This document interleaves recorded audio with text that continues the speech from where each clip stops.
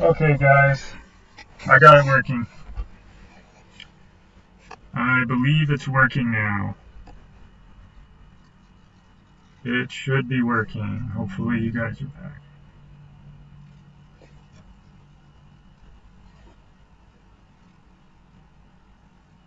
Yay!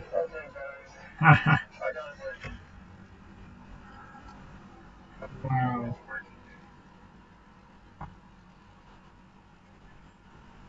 Lots of prayer, and it's working.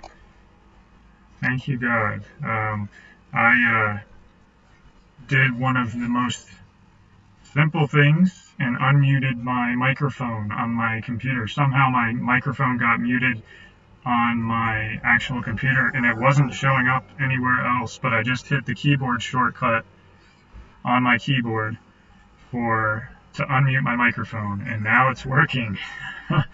Wow. Okay. So sorry about that, guys. Okay, so let's actually get started with this. Welcome again. Sorry we're getting started so late, but thank you for sticking with me once again. And I didn't have time to pre-record today, so I am doing live, as you probably figured out. And so here we are, and I want to thank you again for coming, and just another introduction. Wanted to let you know who I am in case you didn't watch the first videos. If you have not watched the first videos on my channel, you can look at the first two. This is the third in a series of two. We focused on mostly nutrition in the last two lectures, and now we're going to talk about exercise. And just so you know, remember, exercise, same as what I said before, you want to consult your doctor before you get started with an exercise program. And for the most part, you can experience benefits. Pretty much anybody can exercise. You might have some limitations, but there's a variety of different types of exercise you can do for your health, and it will benefit your health. If you can move in any way, it can be a benefit to your health. But of course, make sure you consult your doctor before you start making changes. So what I'd like to do is also just again let you know that I am a fourth-year medical student right now in West Virginia, and I have a master's degree in exercise science. And a couple weeks ago, I got accepted into residency in Texas, Harlingen, Texas. So I'll be going there for residency in July. One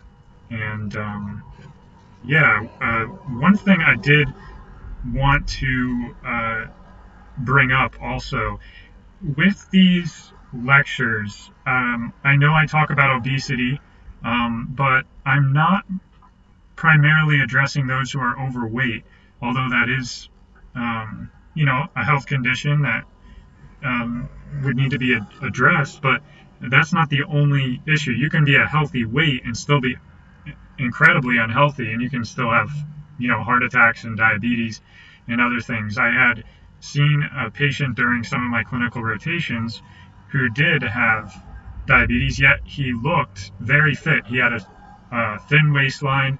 He had, abs, and, you could tell that he worked out, but yet he had very serious diabetes. And so, and he was young too, in I think his mid to late 30s, and he had diabetes because his diet was not very good at all. And so I'm not just talking about obese individuals or overweight individuals. I'm talking about all of us. All of us can do this, and also it's a matter of prevention. So if you're young, it does still matter. Okay, I think that's all the preliminaries. So let's just talk a little bit about what we're going to talk about today. So we're going to talk about the health benefits of physical activity. And, I spend a lot of time kind of talking about that with nutrition, and I feel like I need to do a lot more of a thorough job justifying the nutrition principles of a whole food plant-based diet. Unfortunately, because people hold food as very important to them, and so when you try to tell someone to change their dietary habits, it can lead to a lot of strife sometimes. People don't really like what you're telling them. But I'm telling you what's based on what's been found in the evidence. But for exercise, I feel like it's a lot easier. I think pretty much everybody agrees that exercise is important for your health. But of course, we saw that chart, and I'll show it again, of the health risks related to dietary factors being greater than tobacco, and physical activity was lower on the list compared to other things. We'll see that again in this lecture. We're also going to talk about the health risks of physical inactivity, because there are risks associated with not being active. We're going to show you how to get active, and then how to stay on the right track, and some things you probably didn't know about exercise. So first of all, I want to start out with a question. And that is, are you exercising?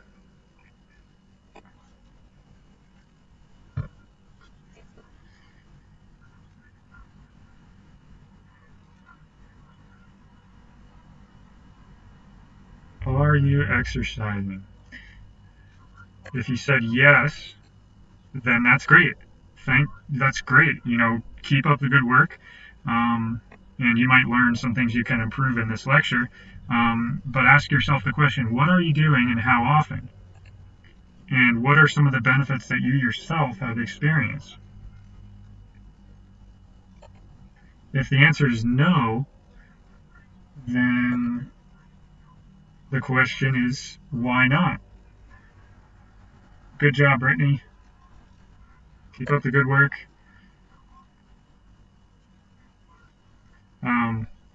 And besides why aren't you exercising, the other question you want to ask yourself is, do you want to start? Because if you're not exercising, you shouldn't despair, because like we're going to talk about, something is better than nothing.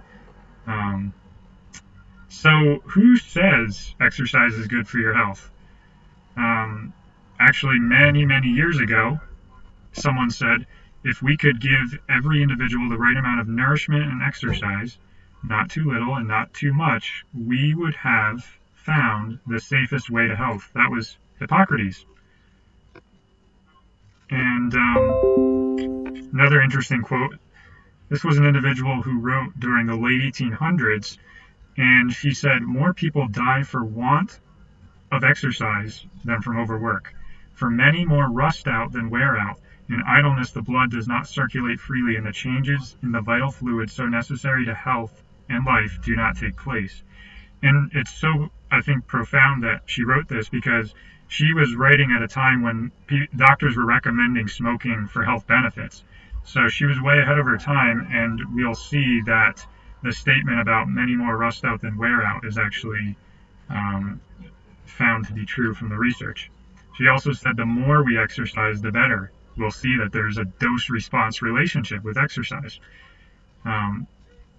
So she says the more we exercise, the better will be the circulation of blood. Those who accustom themselves to proper exercise in the open air will generally have a good and vigorous circulation. So anyway, that's things that have been written in the past. So these benefits have been known for a long time, but now we see that the evidence is showing it. I'll be referencing a document from the Department of Health and Human Services. They put together a document, and it's in my references, the first one, showing the evidence related to exercise, the recommendations, and they've compiled all the evidence from the research in regards to exercise. And I thought they have some interesting facts and statistics and recommendations, so I'm going to share some of those with you. First thing is that exercise really is great medicine, and that's what the evidence shows. It can improve your quality of life. physically, mentally, emotionally. Also, it'll help you sleep better by what it does is reducing the time it takes for you to get to sleep and increasing the time in deep sleep. And now it'll also reduce daytime sleepiness.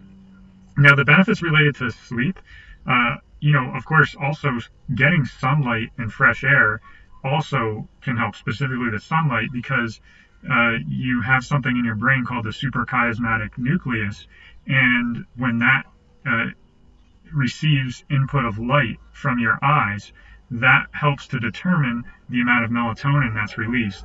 And it's thought that if you are getting enough sunlight during the day, then your body will produce the right amount of melatonin at night and help you to sleep better. So that's why it's important to get out in the sun in the day. Or also another benefit of exercise is that it will improve your cognitive function, specifically memory, attention, executive function.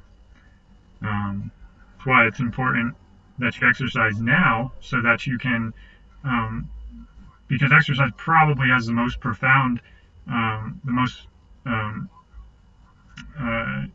powerful thing you can do to prevent Alzheimer's. There's some evidence to suggest that it will help because it prevents that decline in cognitive function. So also there's better performance academically in the youth, and there's reduced risk of falling or injury from falling when you do fall. And one small dose can help. Just one session of moderate to vigorous intensity exercise can reduce your blood pressure, improve your insulin sensitivity, improve your sleep, reduce anxiety, improve some aspects of cognition on the day that it was performed. Also, within days or weeks of consistent physical activity, you'll have disease risk reduction, improved physical function. So there's a lot of benefits even with just starting a little bit, with a little bit of exercise. So don't just think that you have to be training for a marathon. You can be, just do what you can, and something is better than nothing. So how about if you have arthritis? Well, actually, the recommendations are that for arthritis, it's beneficial to get up to 10,000 steps in per day, and it won't be harmful for you if you have osteoarthritis. And also, 150 minutes per week of aerobic exercise plus doing some muscle strengthening exercises can be helpful in arthritis. Also, resistance exercise improves muscle strength in those with other conditions, like those who have had a stroke, those who have had multiple sclerosis, cerebral palsy, or spinal cord injuries. And the thing that's interesting is you can overdose. You can exercise too much, but you have to exercise quite a bit to exercise too much.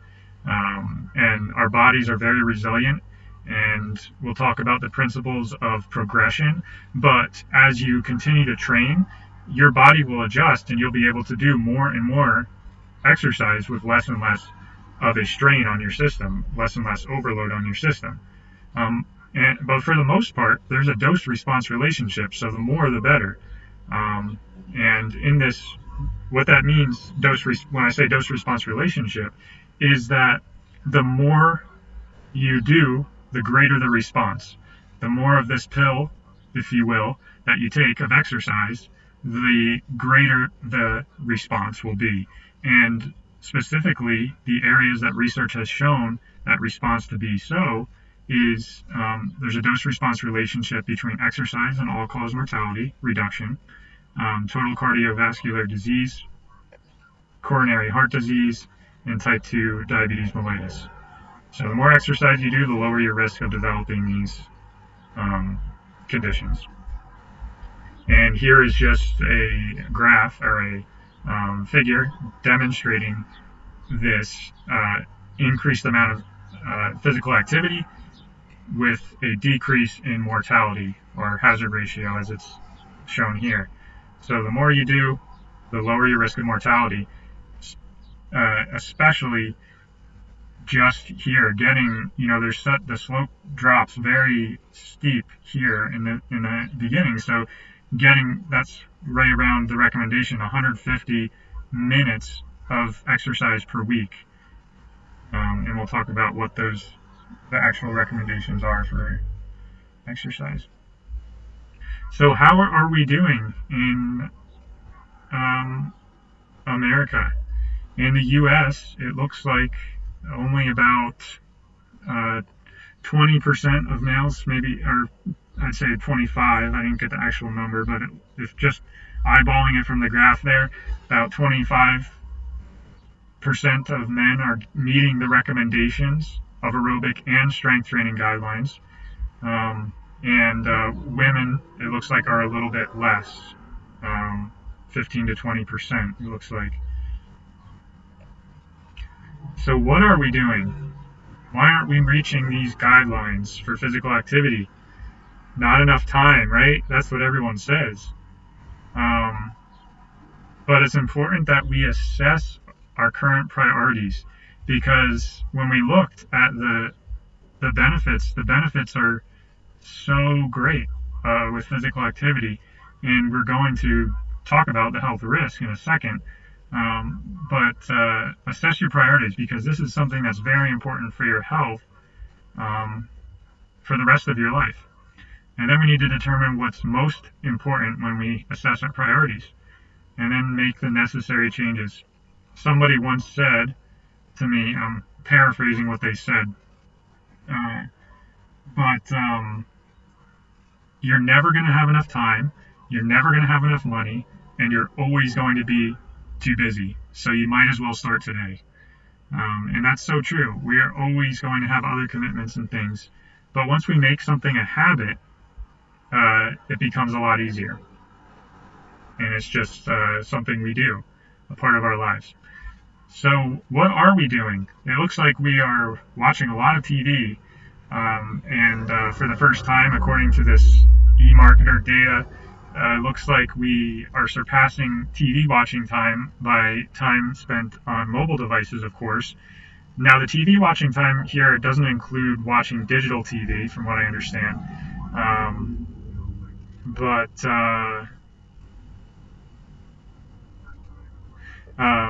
It looks like, still, regardless, we're spending a lot of time watching TV.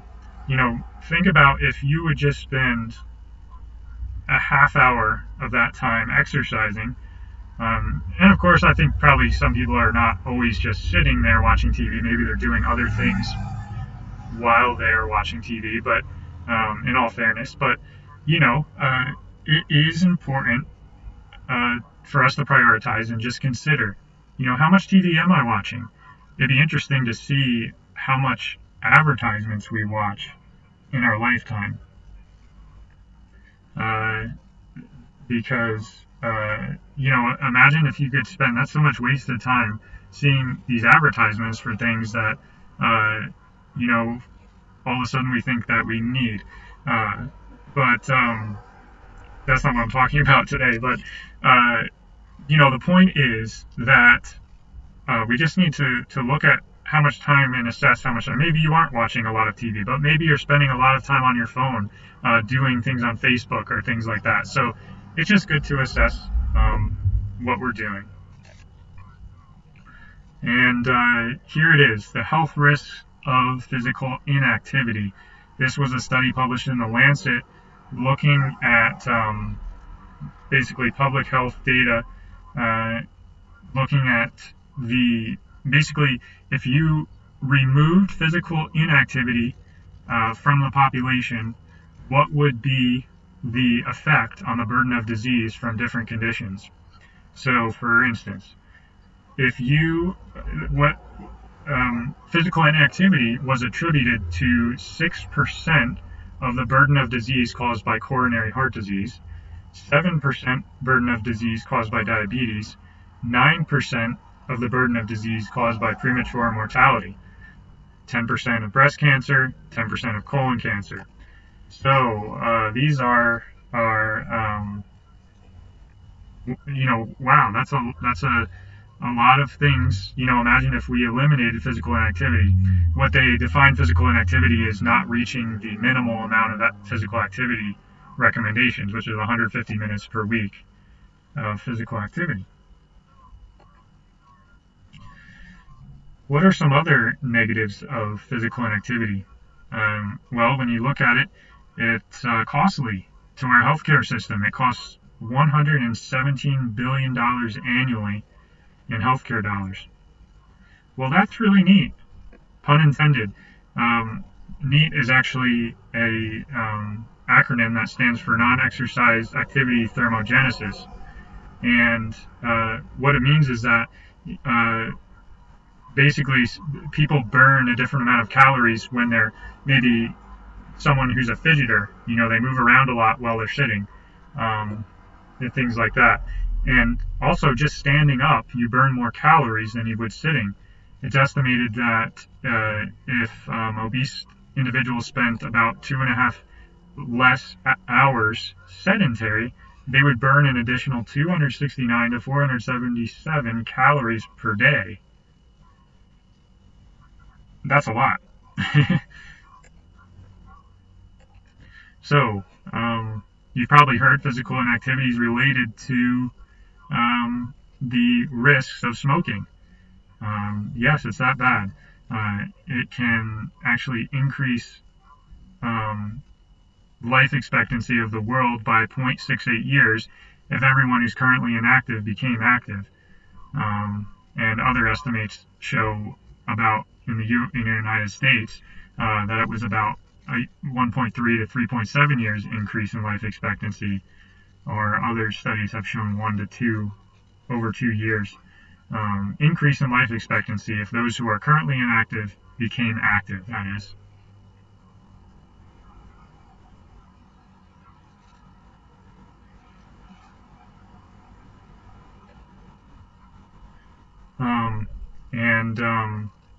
The increase in life expectancy from smoking was 1.1 to 2.5 years in the USA. In other countries, it was actually in other higher income countries.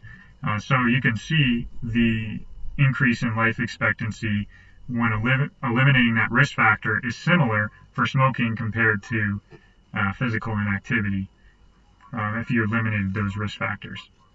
And then if you look at obesity, it's also similar. If those who are currently obese were not obese anymore, they would add about a half a year to 1.1 years to life expectancy in the United States. And here again is the chart I showed demonstrating that dietary risk factors were one of the greatest risk factors for different conditions, and even greater than tobacco use. Now, that was over 500,000 deaths in 1 year. I think it was 2018. And low physical activity is also on this chart here, and it's about 100,000. And disability-adjusted life years, low physical activity is also on here. And it's a lot less than dietary factors, but it's still on there.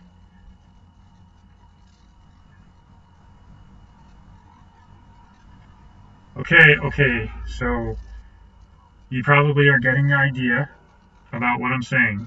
You need to exercise. But how do you get started? So that's what we're going to talk about now. And I mentioned this already, but beware of all or nothing thinking. What does that mean?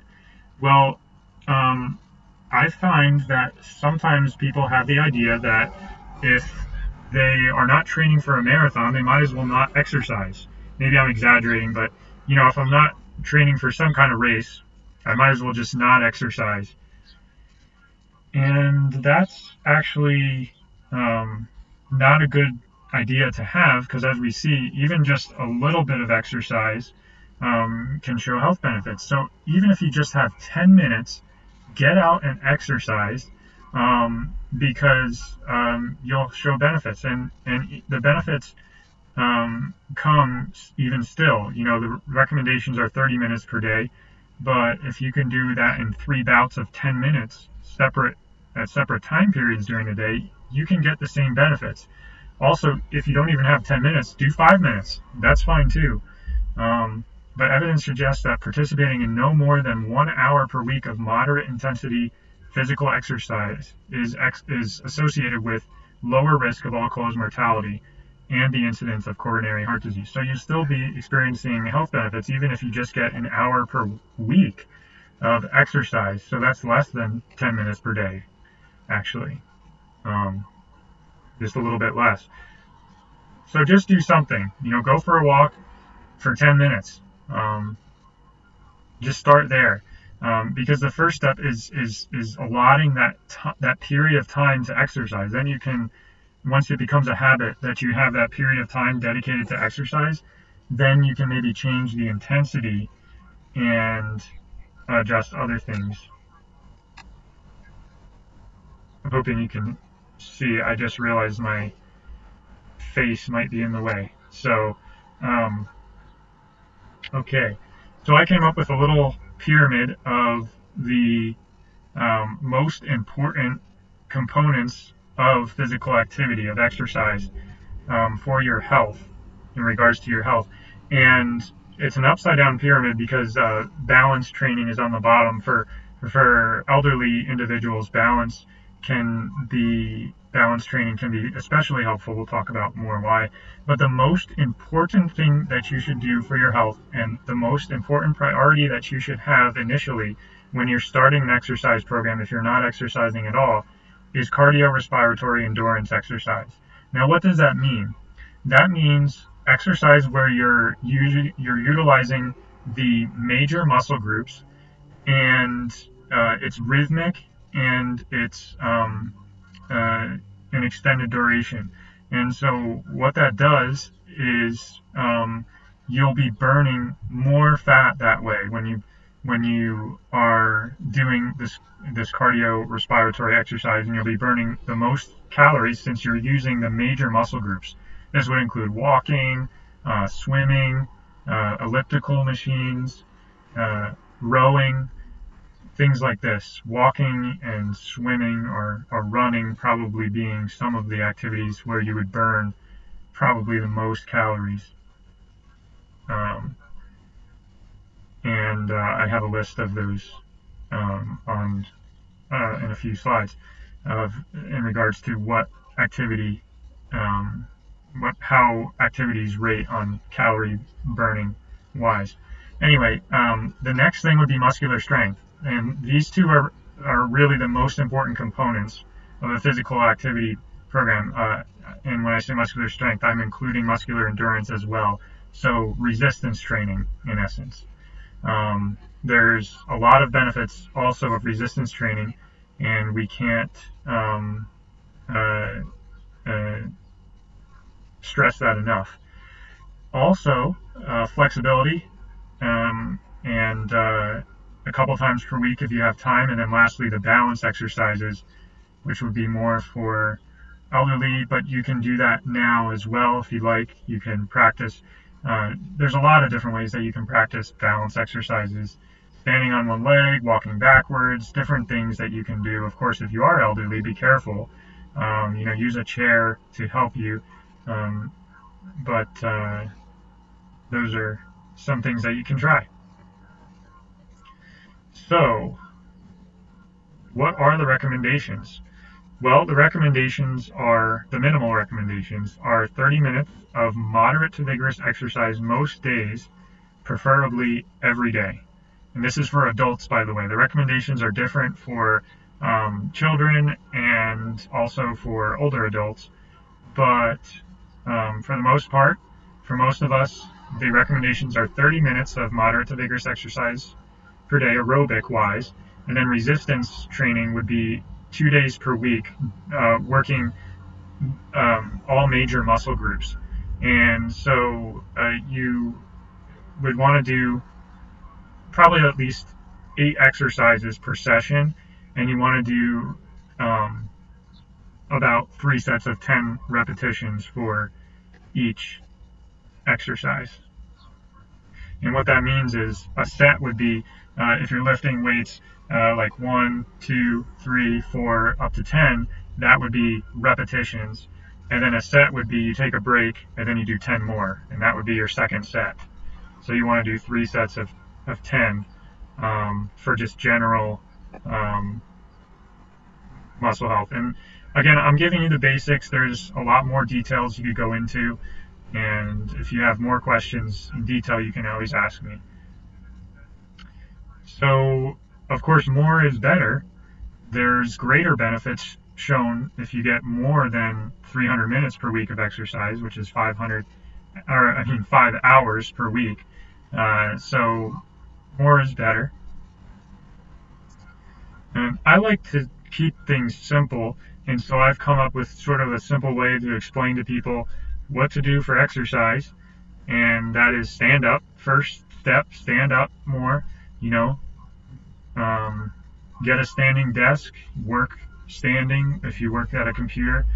Most of the time, I have that kind of set up when I work putting together this PowerPoint. I was standing a lot of the time, sometimes not, but standing up is the first step, and that can even benefit your health, and you'll burn more calories. Move around, so that would be the cardio part, the aerobic exercise. Pick things up, that would be the resistance training. Put them down, that would be flexibility.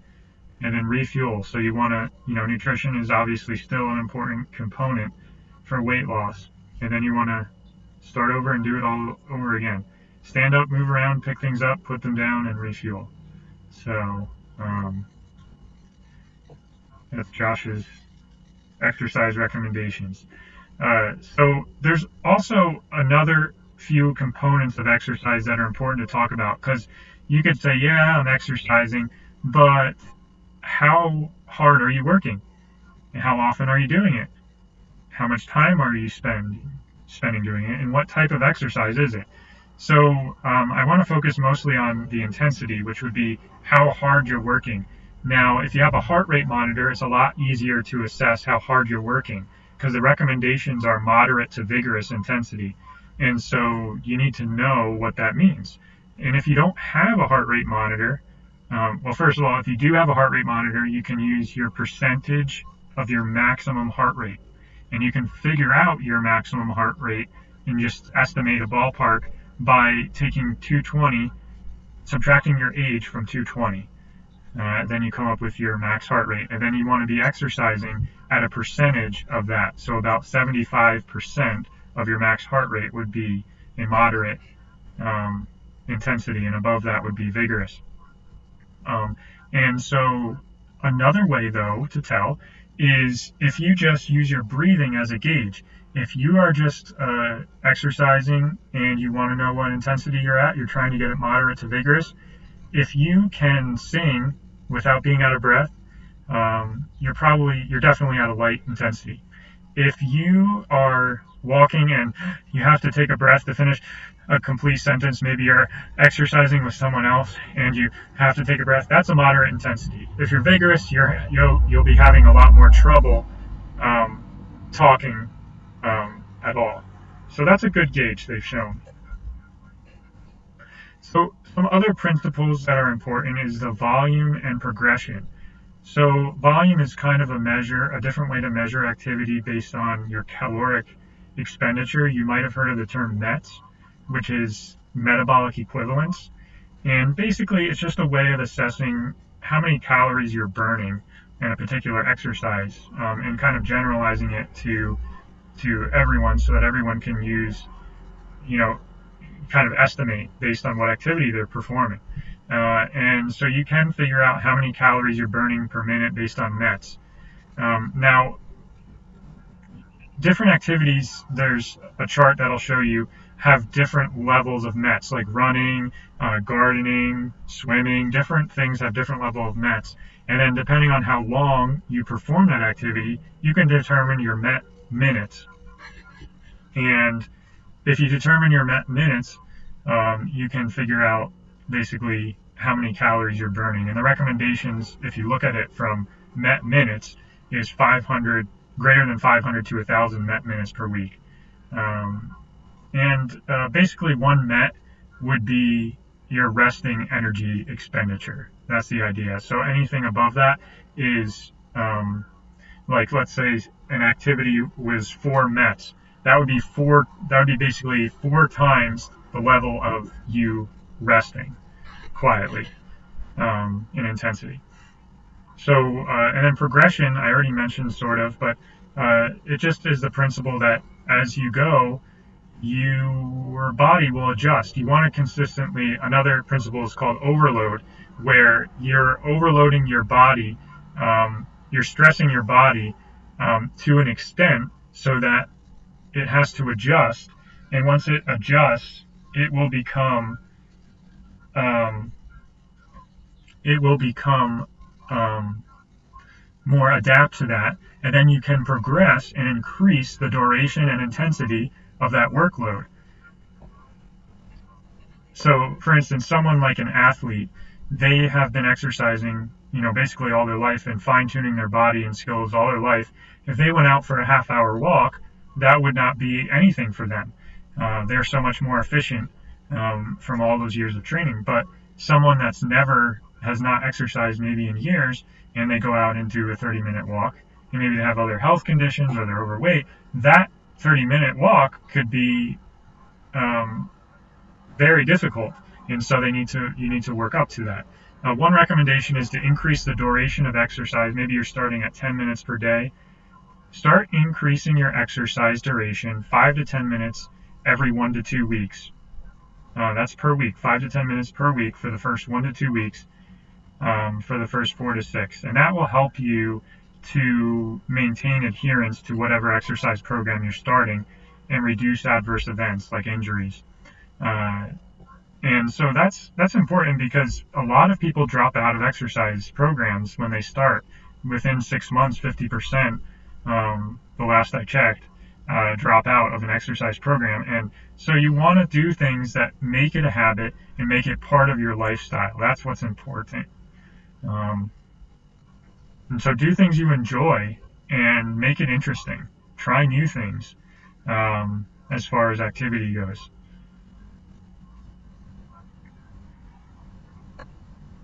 So here's a chart with METs, and they're adjusted based on different weights on here. But basically, you see jumping rope is 12.3 METs. And think about it though, that's jumping rope constantly. So, it's difficult to jump rope for a half hour. I'm sure some people do that, maybe longer, but, it's pretty intense, and that would be constantly jump roping. Running at 6 miles per hour, that would be it. The numbers on the treadmill correspond to miles per hour. So if you're running at a 6 on the treadmill, that's 6 miles per hour. That would be 9.8 METs, and so on this chart. You can see, just to give you an idea of different activities. So move more. Get up off the couch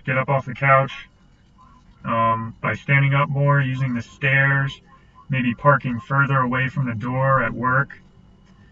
And then step 2, make it a priority. So set aside the time, make it part of your routine, aim for that 30 minutes, and remember, something is always better than nothing. I've said it multiple times. And I mentioned motivation a little bit, and dropout rates. But here are some ways that you can stay motivated.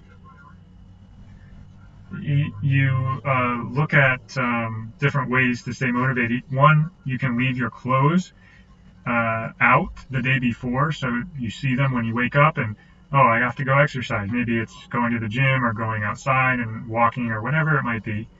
Just get set up the day before. Get the whole family involved. Social support is so important. And so, try to keep that going and then keep each other accountable. Change it up, like I mentioned, try something new. And just a little bit about flexibility.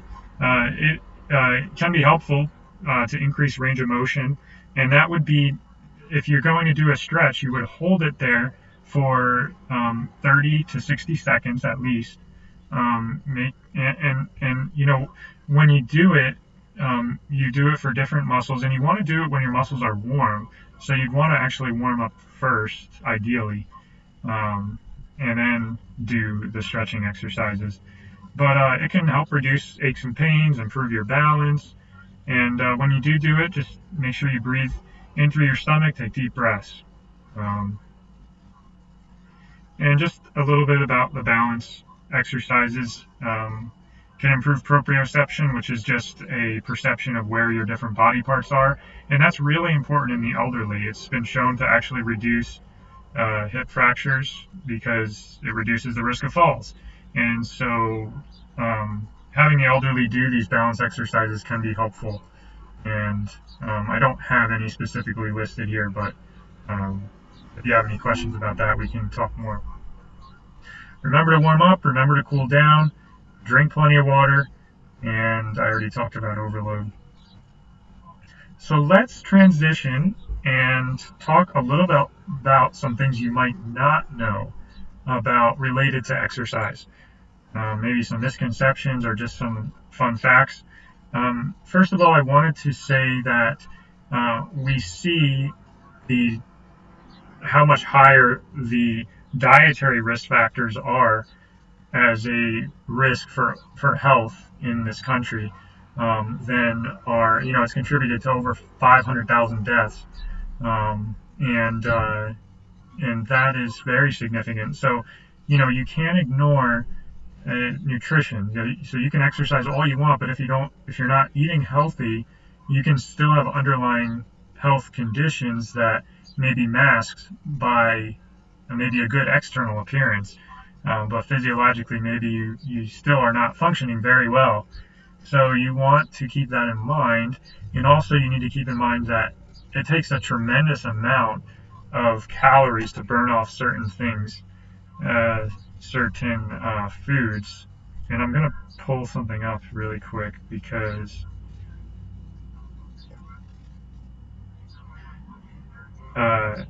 Dr. Drozik, who I mentioned last time, he's a lifestyle medicine practitioner. He has some slides just showing the amount of calories, the amount of exercise you'd have to do to burn off certain foods. So here's one here. A Snickers bar, a 2-ounce, 266 calorie Snickers bar, you need to walk for an hour and 24 minutes to burn off that many calories. A Krispy Kreme original glazed donut is 190 calories.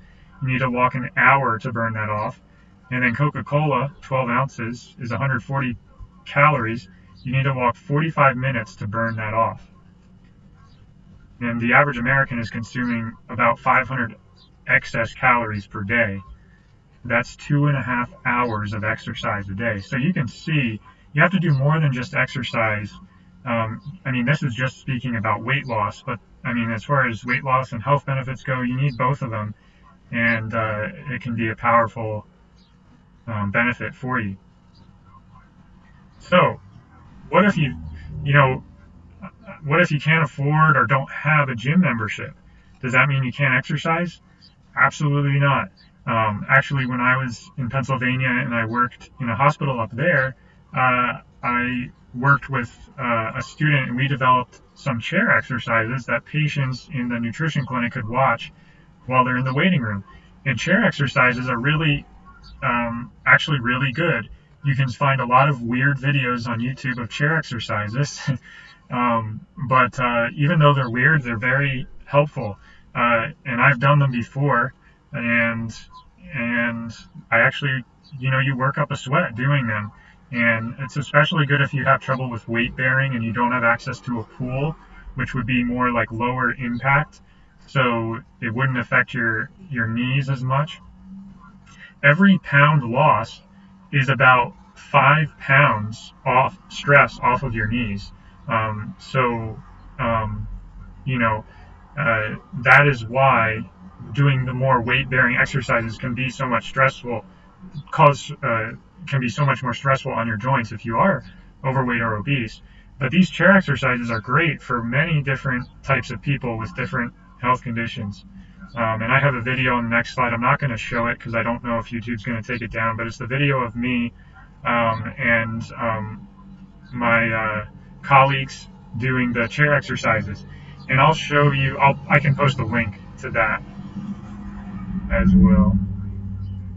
So the other thing you can do is you can just exercise in your house, go up and down your stairs, use your body weight. There's a guy, I wish I brought it up, I forget his name, but he does entirely body weight exercises, a lot of pull-ups and things like that. I can't remember his name, but it's actually, he's on a whole nother level, basically. He's doing crazy things on a pull-up bar, and that's basically all he uses, and he is ripped, you know.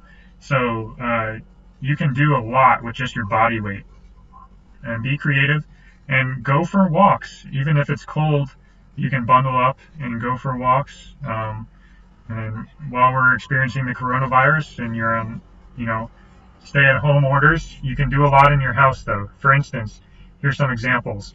You can set up your own circuit, do some squats, do some lunges, wall sits, do a minute of each of these, and set up a circuit in your house. And you can do squats, lunges, wall sits, calf raises, and then for your upper body, you could do planks, sit-ups, push-ups, dips. If you don't know what those are, I could explain more. If you just ask in the chat, I'll try to explain better. Now there's the video, but I'm not going to show it because they might take my video down. I think I downloaded this one, but I'm just worried they might stop the video again. So here's another myth. A lot of people say, well, I need to burn off my belly fat, so I'm going to do a lot of sit-ups. Well, it turns out that that's not actually true. And the reason is primarily, like we talked about before, when the cardiovascular exercise is what you want to focus on. You're going to burn more belly fat by doing cardiovascular exercise because you're going to be burning more calories in general. Evidence has shown that if you do aerobic exercise plus the abdominal exercise, it could help. It could reduce your waist circumference and other things possibly.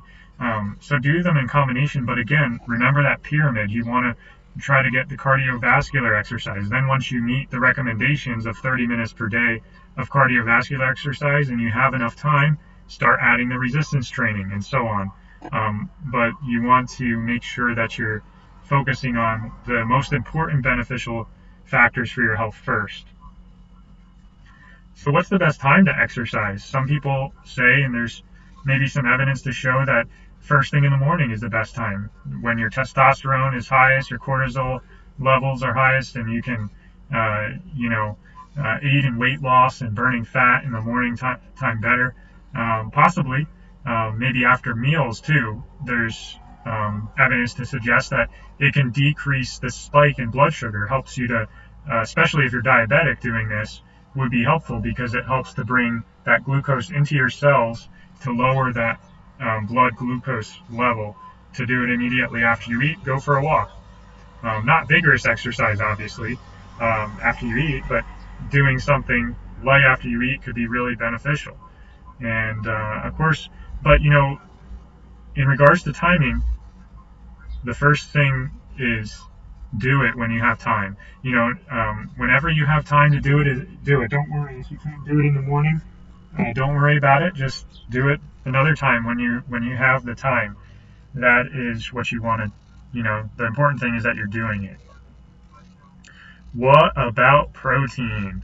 So you know that I have been recommending, and if you haven't watched the previous lectures, I speak a lot more about the evidence behind plant-based diets.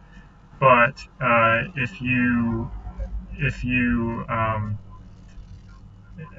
one of the questions that people often ask is, what about protein? Where do I get my protein if I'm going to go plant-based? And how do we do that? So let's look at, first of all, the recommendations for protein. The RDA for protein is 0.8 grams per kilogram.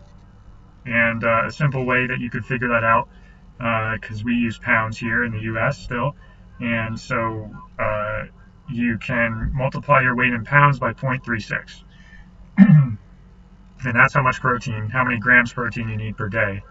That's according to the RDA. Of course, there's differences between individuals, and if you're an athlete, you potentially need more, maybe 1 to 1.2 grams or potentially even more of protein per day. But let's look, how much protein are Americans getting? Males are getting 96.6 grams of protein per day, and females are getting 69.4, 20 and over females, 20 and over males. That's how much protein they're getting. And this, in comparison with the recommendations, if you look at the average height and weight, if you look at the average weight of Americans, males, you see that the requirement would be 71.2 grams of protein per day. And that's versus what they were actually getting, which is 96.6 grams protein per day. So obviously, men in America are getting way more protein than is recommended. Well, way higher than the RDA is what I should say. And females are getting, compared to what would be recommended based on the average weight of women in the United States, they would need 61.4 grams per day, and that's compared to 69.4. So they're getting a little bit higher still amounts of protein per day. Now, let's look at the comparison. This is data from the Adventist Health Study again, and it's showing the comparison in protein intake between the non-vegetarians in that study, in other words, the individuals that ate meat,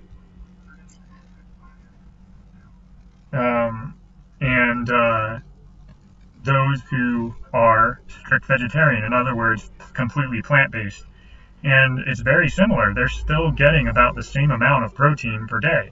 And the difference between lacto-ovo, pesco, it's all very similar. And they're getting above the recommended amounts, as you can see, based on the average weight of Americans. Just for men, it's 71.2 grams, 61.4 grams for females. This is a combination of male and females, but still, they're even getting above the recommended amounts. So let's do some comparisons. What do you think protein comparison would be between 1 cup of cooked lentils and a 3-ounce steak?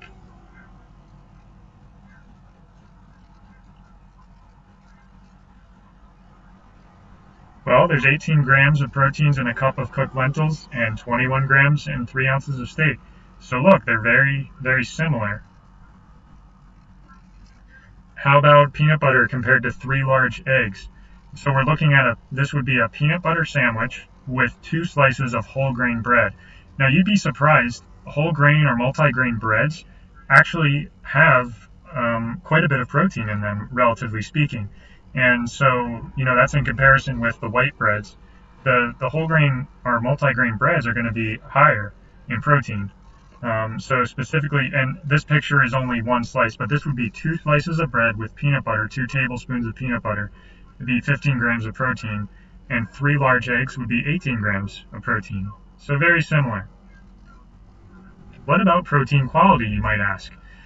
Because of course you've heard it. Well, first of all, let's explain. If you look at amino acid, if you look at what proteins are made of is amino acids. That's what makes up proteins.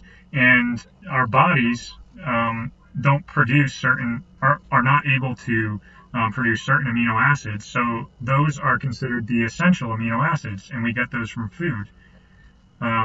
And there's 11 non-essential amino acids. In other words, our body is able to produce them ourselves. But and so kind of the older paradigm was that if you're going to be eating only plant-based foods, you need to complement your protein sources so that you can get all of the essential amino acids. However, that is actually not completely true.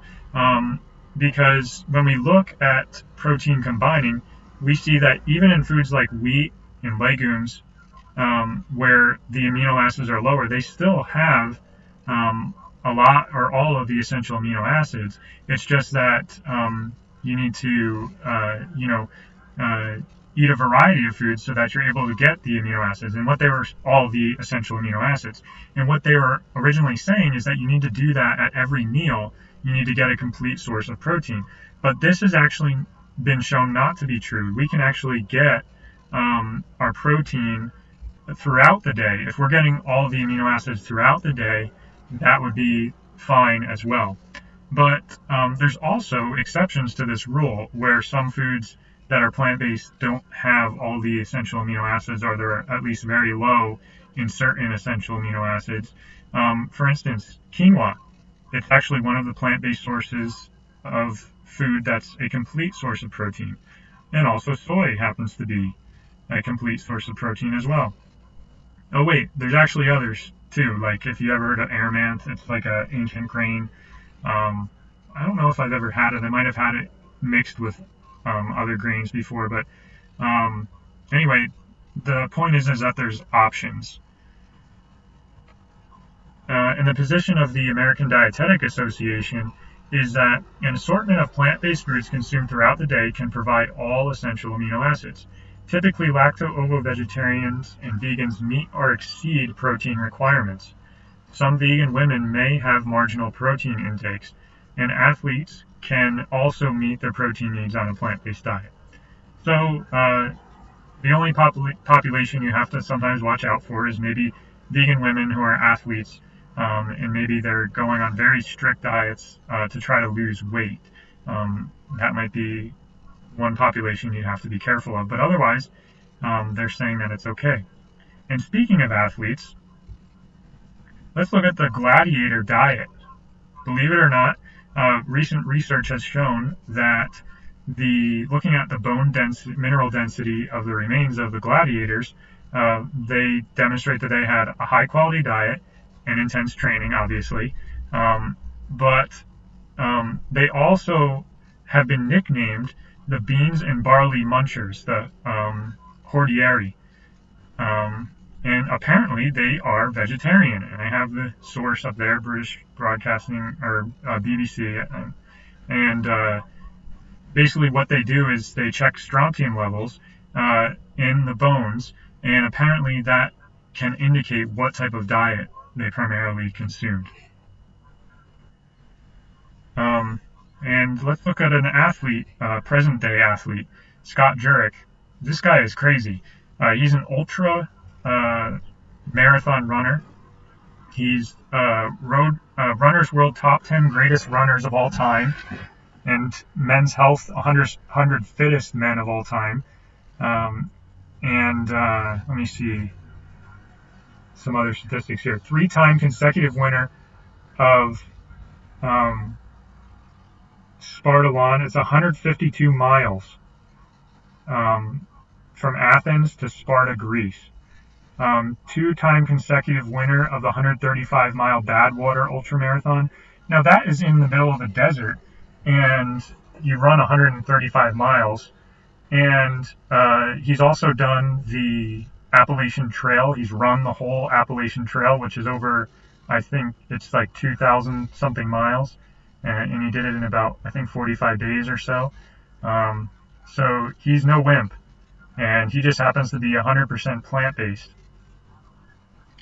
Another guy, Brendan Brazier, he's a professional Ironman triathlete.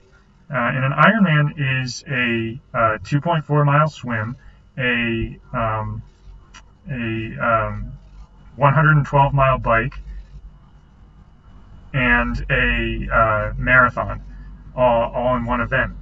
And he's also a 2-time Canadian 50-kilometer ultra marathon champion, and among other things. And he's 100% plant-based as well. So, okay, so it's only those lean endurance athletes, right, that are plant-based and can do it. Well, actually, think again. Mac Danzig is actually, he was an MMA fighter. He's since retired, but he won 21 of 34 fights, and he is 100% plant-based. And there's other MMA fighters as well. How about this guy, Patrick Babomian? He has, according to what I found, he has record-breaking carry of 550 kilograms over 10 meters. He has the world record for log lifts. He's a German heavyweight log lift record. He's been called the strongest man in Germany. And I recently watched a documentary called Game Changers, and he is one of the athletes they feature in that movie, but documentary. But in the documentary, he himself says, someone asked me, how could you get as strong as an ox without eating any meat? And my answer was, have you ever seen an ox eating meat? And that's a good point. You know, the ox and the bull and all of these big animals, where do they get their protein? Well, they eat plants. And so that's a good point. We actually eat the plants through the animals that have already been digested, and eating their flesh now. And he said also in that documentary, he said he stopped eating meat in 2005 and he was 105 kilograms, but now at that time he was 130 kilograms after becoming plant-based, and he set 4 world records after going plant-based. Then Dotsie Bausch, she's an 8-time U.S. national cycling champion, and she said that when she transitioned to plant-based, she was originally doing 300 pounds on the inverted leg sled, and there's a picture down here of the inverted leg sled. That's what it looks like. You lay down in it and press the weight up. And now she's doing 585 pounds for 60 reps times 5 sets since becoming plant-based. So there's many more Olympic athletes, UFC fighters, boxers, all kinds of different athletes that are getting on the plant-based bandwagon. Just interesting to note. So my point is that it can be done. You can get enough protein, and actually your performance might actually even improve if you do it the right way. So what is the stance of the American College of Lifestyle Medicine? I've kind of mentioned them a few times. What is their stance on diet? They say that, and now the American College of Lifestyle Medicine is basically part of the American College of Preventive Medicine, and they have a board certification for physicians to get trained in principles of lifestyle medicine. And in regards to diet, because lifestyle medicine includes multiple components, but in regards to diet, their statement is, for the treatment, reversal, and prevention of lifestyle-related chronic disease, the ACLM recommends an eating plan based predominantly on a variety of minimally processed vegetables, fruits, whole grains, legumes, nuts, and seeds. And the American College of Lifestyle Medicine, the American Medical Association themselves made statements about how we should urge physicians to offer evidence-based lifestyle medicine interventions as the first and primary mode of preventing and, when appropriate, treating chronic diseases with clinical medicine. So, diet is one part of that, but also the exercise is another component. And next time we're going to talk more about stress management. So we talked today about the health benefits of physical activity, the risks of physical inactivity, how to become more active, how to stay on the right track, things you probably didn't know about exercise. And here's some encouragement for you while you're, stuck at home and trying to change your exercise routine. God will give you strength. He says, therefore, strengthen the hands which hang down and the feeble knees, and make straight paths for your feet, so that what is lame may not be dislocated, but rather healed. So there's my references, and if you have any questions, I'd be glad to answer. Sorry that this went overtime this time and that things didn't work out in the beginning, but thanks for those of you that stuck it out. I really appreciate it.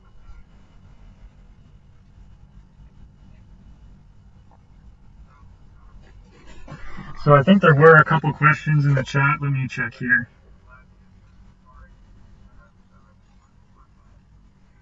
I don't know if some of these people are still on.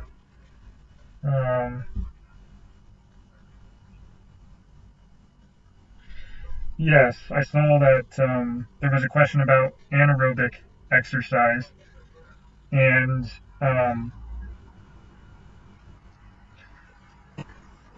is anaerobic exercise important?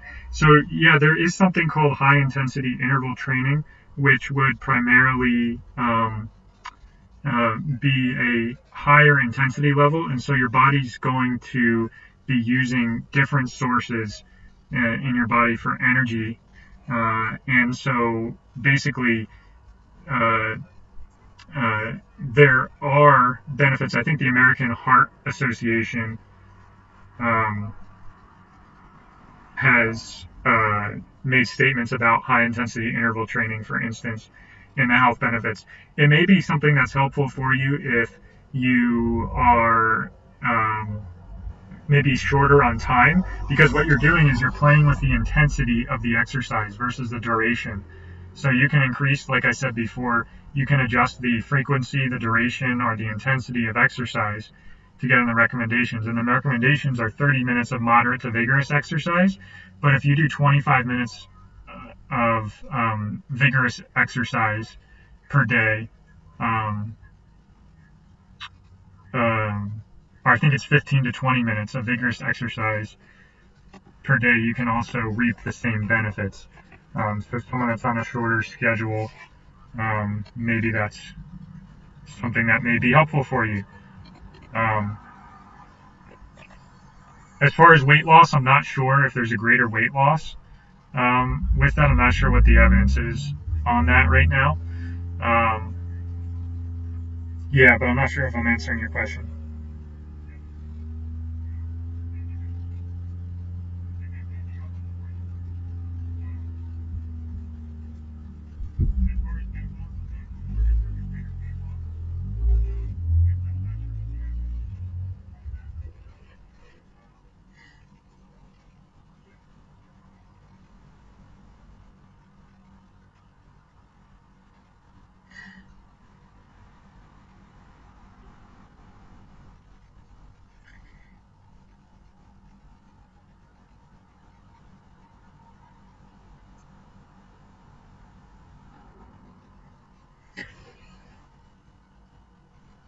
Yes. The question is about Bible studies.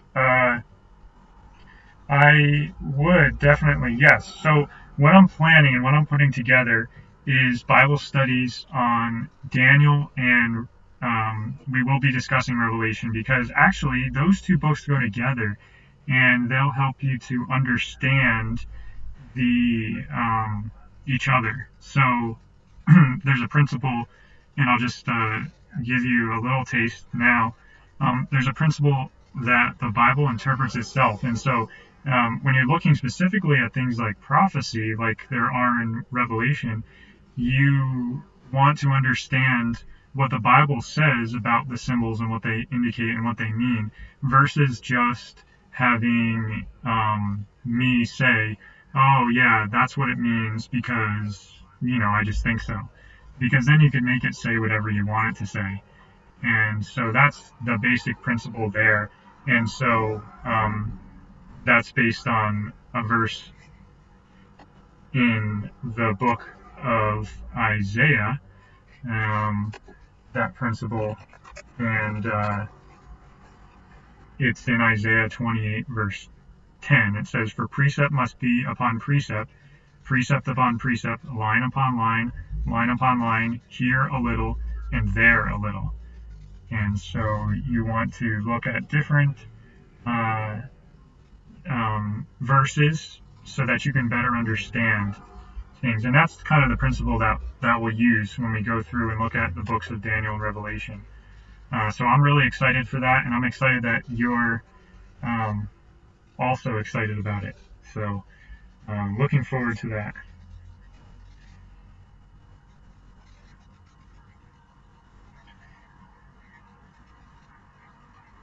Any other questions you guys have?